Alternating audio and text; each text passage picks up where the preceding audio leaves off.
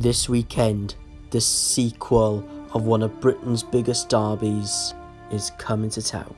Last time the two teams met, Swansea City came away with a 1-0 win thanks to a headed goal by Ben Wilmot.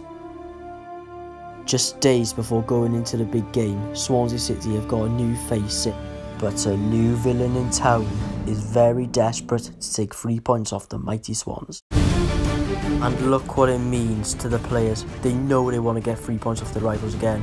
Same goes to the travelling Jacks, where they travel from the land of copper to the land of coal. But the pressure is on evil Dr. Harris and his minions as they have home advantage.